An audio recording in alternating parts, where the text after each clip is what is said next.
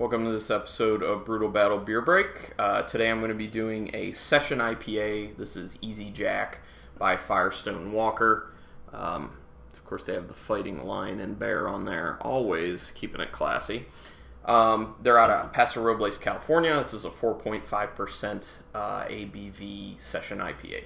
So, I don't think I've done a session IPA on this before, so it should be interesting.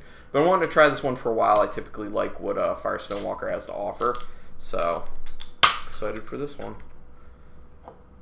I know there's some people out there that aren't big into session IPAs because they think it's kind of a BS style.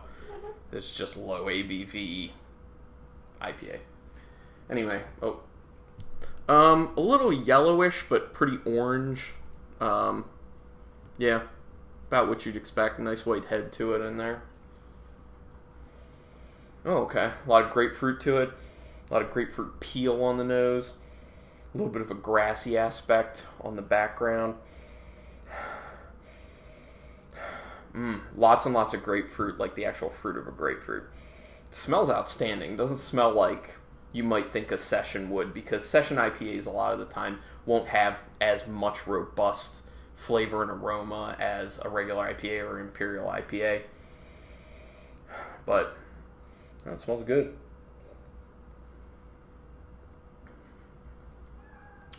The flavor is significantly less, where with like a straight up IPA or an Imperial IPA, you get a hell of a lot more of like a juicy aspect on the flavor. This kind of dials it back a little bit. The aroma is so much stronger than the flavor actually is. Get a lot more bitterness on the flavor than I thought I was going to get. But those citrusy notes are there.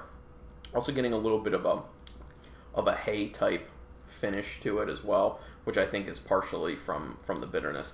Very bitter. The bitterness keeps building. Not bad for a session IPA, but not the best session IPA I've had either. A little let down by it because typically I really like Firestone Walker stuff, but I wouldn't say this is a bad beer. I think it's a solid session IPA. Okay. Anyway, thanks for checking out this episode of Brutal Battle Beer Break. If there are any beers that you want to see me taste for this, or you want to hear me taste on the Brutal Battle podcast, go ahead and send in correspondence. You can do that at brutalbattlepodcast@gmail.com. We've had some people do it before. Some people send in beers as well. You're free to do that too. Anyway, thank you so much for checking it out. Go have yourself an awesome beer.